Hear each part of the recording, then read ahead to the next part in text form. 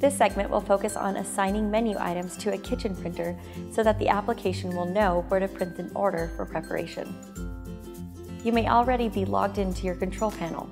If not, open a browser window. Google Chrome is recommended, and go to admin.lavu.com. Enter the username and password for your account. You should have an email containing this information.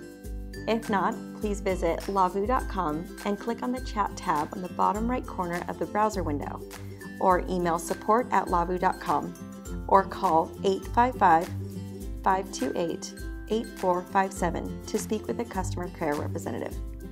The new version of the Lavu Control Panel displays the navigation bar on the left like this.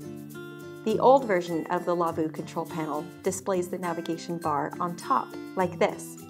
Regardless of where your navigation bar appears, locate and click on the menu button. Look in the black bar at the top of any menu category.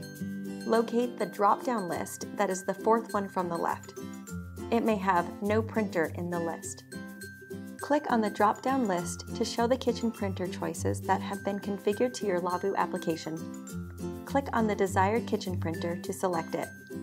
When you are finished with the menu categories in this menu group, click on the green Save button. There is one at the top of the page and one at the bottom. This saves the changes you've made. Now you can navigate to the next menu group and assign printers to the categories within that group.